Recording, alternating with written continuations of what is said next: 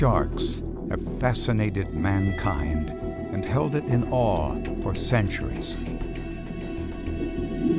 However, most people only know the few species that sometimes come in contact with humans. Most of the living species of sharks on the planet live in the deep sea. Of the, say, 500 species of sharks living that we know of now, between 55 and 60% of them live their whole lives deeper than 700 feet deep.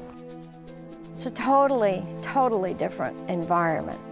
The information that we have for a lot of these deep water species has been restricted historically to a handful of specimens that exist in museums. If you compare what we know about deep sea sharks to these coastal species, we're years behind them, and we're still playing catch up. These rarely seen animals range from the very large and prehistoric-looking blunt-nosed six-gill shark. They're just so cool.